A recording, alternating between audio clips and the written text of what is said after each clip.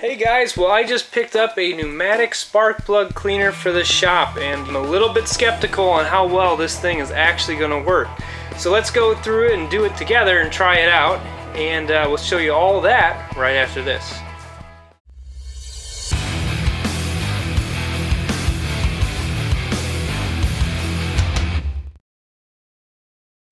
Hey guys, Alex here from All For Him Racing, and today I'm going to be filming a video about a new product I just picked up. It seemed worth giving it a shot. It is a pneumatic spark plug cleaner from Central Pneumatic here. I actually picked this up from Harbor Freight, but it's also available on Amazon and some other retailers. I'll try to throw a link in the description down below, so be sure to check it out.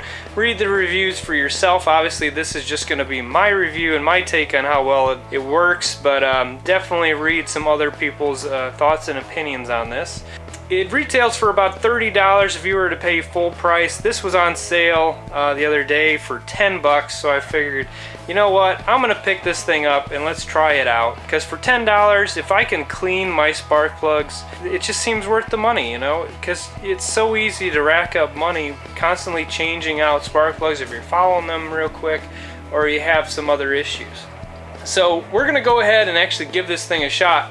So I've actually gone ahead and already opened it up. I should have filmed a video on it of me opening it just so you guys could see what it looks like when it comes in, but feel free to look at it for yourself. Obviously the directions are really simple. This bag is not attached when it first arrives. It's just an open chamber here. It's got two sides. The directions tell you what you need to do to assemble it.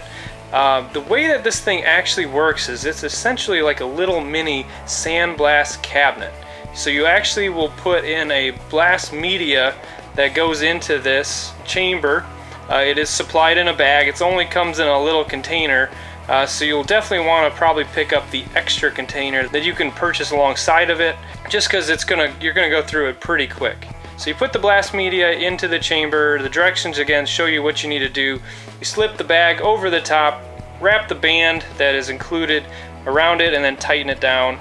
It does have a sticker that comes and covers this rubber hole, and I removed it and it got damaged before I had a chance to film this video, so I went ahead and just threw a quick piece of masking tape over the end just to keep the blast media inside the chamber.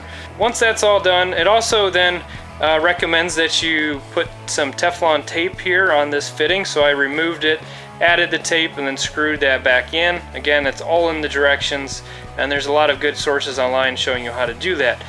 The sake of this video though is just to show you guys, does this thing actually work?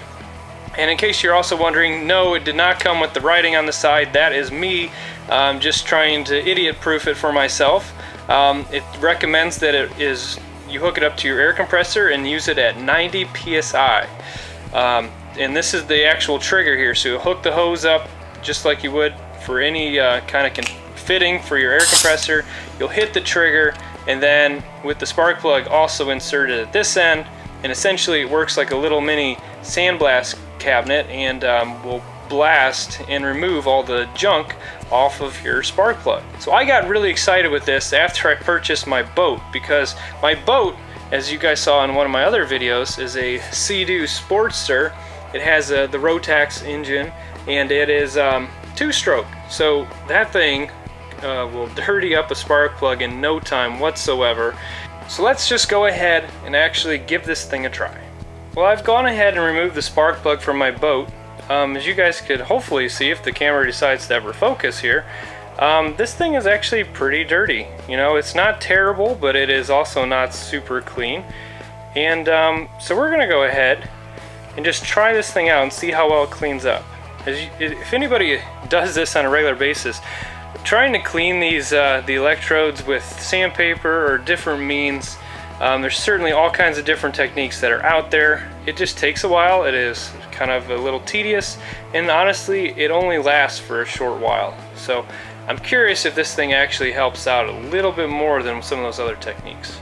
So I've gone ahead and actually mounted this in the vise. Now the reason I did that is I was reading the directions, and it actually has two mounting tabs here. And what it suggests you do is actually screw it or bolt it and mount it to a wall before you use it. Now, because I'm trying this thing out, I'm not going to mount it to the wall just yet. I want to make sure that it works. So I just went ahead and clamped it down in a vise here with a rag just to protect the housing. So it's oriented vertically here. Personally, I'm not convinced that this is the best method because it shows a picture of them adding the media by just dumping it in the front.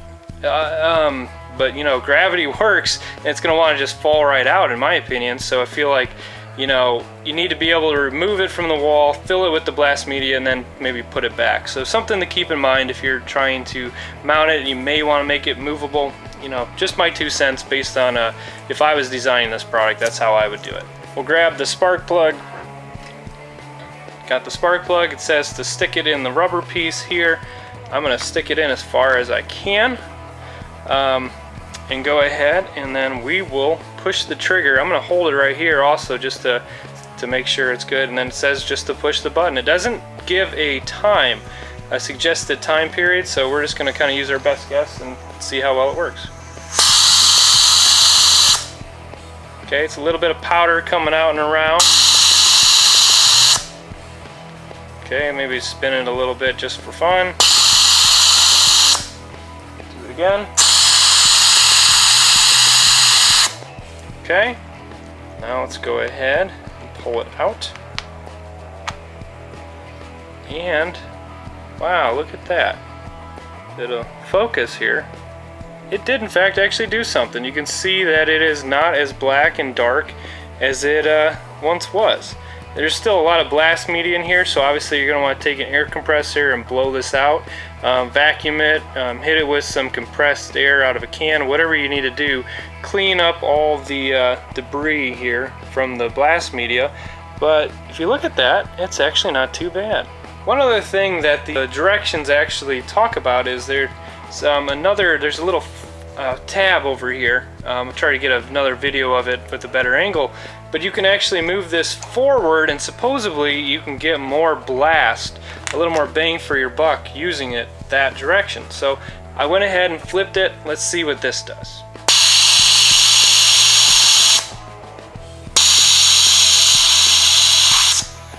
Now there's really not a whole lot that you feel or see going on. It's really quiet. It doesn't vibrate. Only a little bit minor dust in the air. Remove it. And not bad at all. I'm just going to go ahead and take, again, just like an air chuck or something from your air compressor, and just try to blow this media out of the drag and away from the spark plug. Make sure to blast up in there too. That is definitely one benefit that this thing has to offer that I never even really thought of or considered, was the fact that that blast media can get down and inside the spark plug and actually clean this whole area out. So you can keep the chance of getting debris and other junk falling out of the plug and into your motor, get that out of the way. Just one less thing to have to worry about. So overall, I have to say I am happy with this product. It does what it is intended to do. Is it the best? You know, maybe not, but it actually did in fact clean the spark plug. So therefore, spark plug cleaner, as the name, it did its job. My one complaint and one issue that I found, other than, you know, some assembly required, not a big deal, was this trigger here is a little touchy. And when I first plugged the air hose in, it was actually leaking air. Right now it won't do it, because all I did was I kept turning this just a little bit until it stopped leaking. And I think maybe it was just caught just right, or maybe one of the seals hasn't been worn in yet or something, but it was leaking air out of this when I first hooked the hose up to it. But something else to keep in mind, if it does start leaking here, maybe just try wiggling this a little bit, giving it a little bit of a twist. It's seated for me, hasn't leaked since, something to keep in mind. So it does its job, as it says. Seems worthwhile to pick up if you have problems with spark plugs, you own a little shop or something. Definitely worth the cheap investment. Give it a try for yourself. If not, return it. You know, no harm, no foul there. Hopefully this was helpful to you. If it was, give us a nice little thumbs up there. Subscribe if you aren't already, and I will provide links to this stuff down in the the description below, so be sure to check that out for yourself. As I said, read the reviews, other people, other stories, their applications. Maybe it didn't work, or maybe it was awesome. For me, all I did was verify that this thing worked. So from a longevity standpoint, I can't speak to that, how well this thing will hold up over time, you know, how quickly you need to change the media, follow the directions, read other people's opinions on that. And as always, we ask that you guys have a great day. So until the next video, we'll talk to you later, guys.